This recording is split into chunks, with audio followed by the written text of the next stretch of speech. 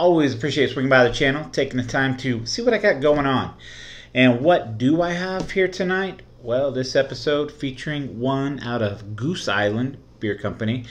So it has been a minute since I've had a Goose Island beer, and it's been even longer since I reviewed one here on the channel. Have I ever reviewed one here on the channel? I don't know if I have or not.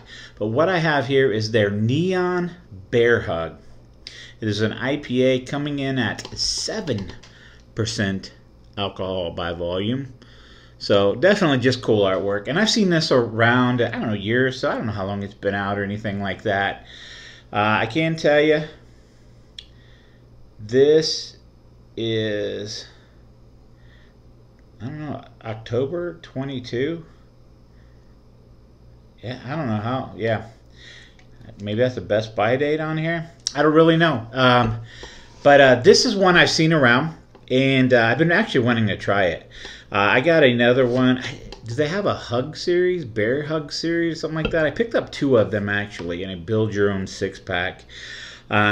Figured 7% alcohol. I'd go ahead and knock this one out tonight. I've been looking at it in the refrigerator thinking, I wonder if I'm going to like that.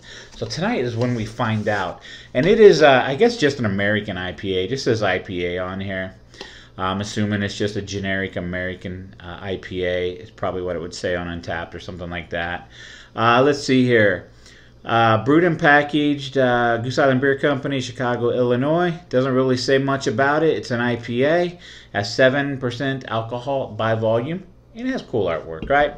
So I'm going to crack this thing open, get a pour on it, and see what it's all about. And if you are new to the channel, think about becoming a subscriber. I can definitely use the subs. And let's see here. What's it going to look like? Looks like just a yellowy straw color too. Oh, that is clear. Oh my. Set that can up there. Wow, is that clear? There's no haziness to it. There's no murkiness. That is just clear right there. Damn, I was not expecting it to be that clear. That's just a straw, a yellow to a straw color, honestly. And it's way more clear than I was expecting. Anyhow, it does got a nice head up on top of that. We got about 1.5 fingers. There's actually a nice frothiness to the head, honestly. There are some larger bubbles popping away in there, but by and far, just a nice frothiness to it.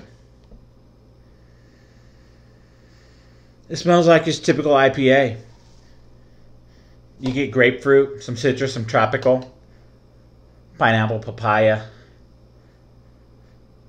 I could even say some mango, grapefruit, whatever you wanted to pick out. It's just that that standard generic IPA aroma, and this is 7%.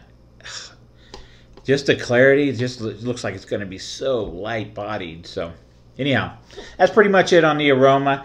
You see what the appearance is there. Now let's get a drink on this thing.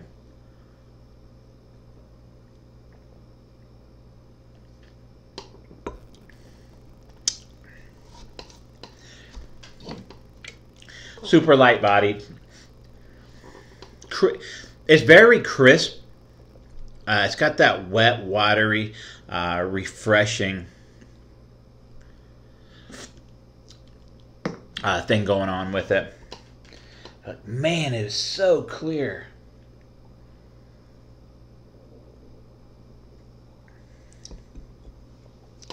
When I first poured it, I was thinking, oh, this is going to be like very sessionable. But it is 7%. It's a little bit more than what I would say a session IPA.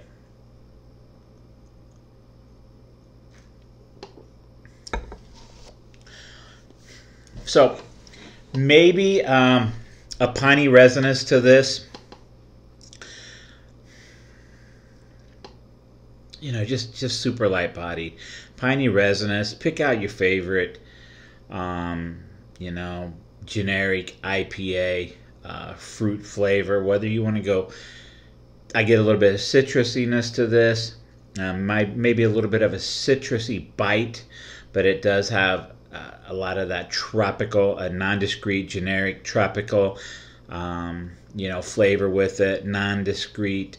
I'm going to say just very generic citrus, very generic tropical notes to this thing. Tasting notes, aroma. But I will say, honestly, it's super easy drinking. It's clean. It's not offensive. I don't think you should piss too many people off. I could slam these in a cooler on a hot day, and I could really knock some out if I'm being honest with you. It's not great, but it's not horrible. Middle of the road IPA.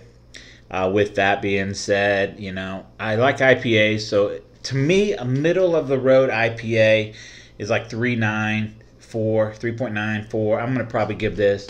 I'm gonna punch this in at about a 4 out of 5. It's not hateful or offensive. I'm just stunned at how light and clear looking that thing is, man.